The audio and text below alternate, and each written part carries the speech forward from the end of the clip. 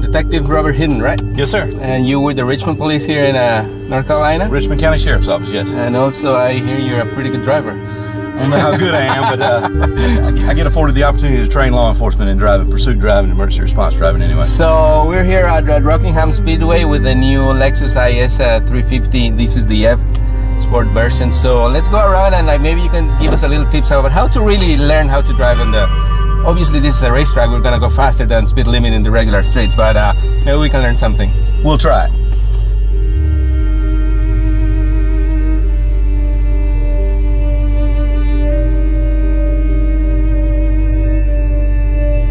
So what's, in your opinion, the most common mistake that regular drivers do, outside of speedway, obviously? The biggest mistake, in my opinion, is just out-driving people's ability. You have a lot of teenagers and young adults that have no experience in high-performance cars, and they overdrive their abilities. A lot of the things we see is a lot of oversteer, especially in turns, improper setups. A lot of it just comes with practice and with a lot of experience.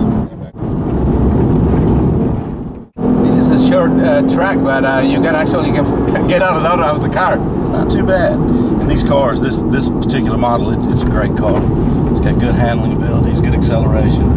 It's a nice car. Being in law enforcement and being a really good driver, you have to be. You're like doing pursuits and all that. Is there any car that can beat you out there in the street? There's a lot of cars that can outrun me in speed, but not necessarily skill. Yeah. And radio, right? Radio goes faster. The radio's faster than anything on the road.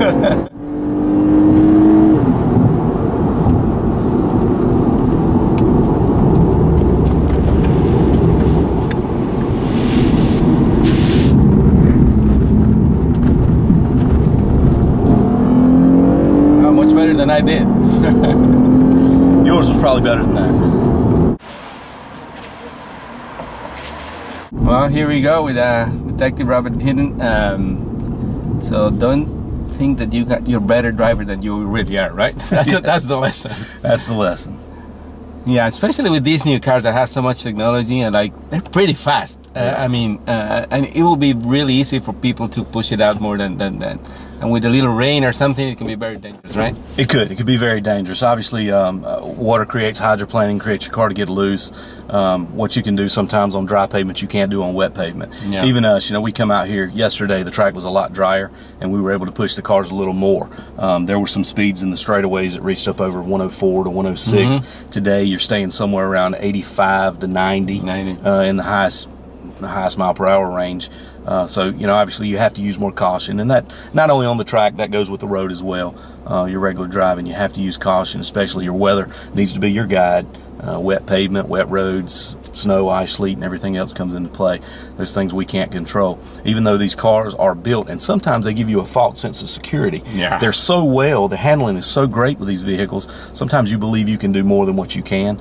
And sometimes you can do what you think you can do, but it's not worth taking the chance sometimes to push. Yeah, because the mistakes happen really fast, right? Happen real fast, and although cars can be repaired, can't be loss of life, so and it's not worth pushing. Respect speed limits and all the regulations out there, right? Respect speed limits, respect the laws, and luckily here in Richmond County, we've got this track being the Rockingham Speedway that offers things like fast track driving school. And if people really want to come and hone their skills and learn how to drive fast, do it on these closed courses under this condition, and you come out and drive real race cars with the proper safety equipment, with qualified instructors. The other thing, the drag strip across the street, you want to do that.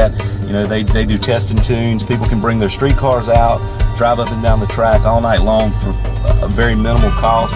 Yeah. And it's a lot safer. So my thoughts are, if you have the skill or want to learn to have better skill, do it in these closed settings on closed courses, and have fun doing it, but do it in the right place. Yeah, there's a lot of more places that nowadays that there used to be, I guess, and more opportunities. So thank you very much for your time, and especially for your knowledge and sharing that with us. Thank you very much.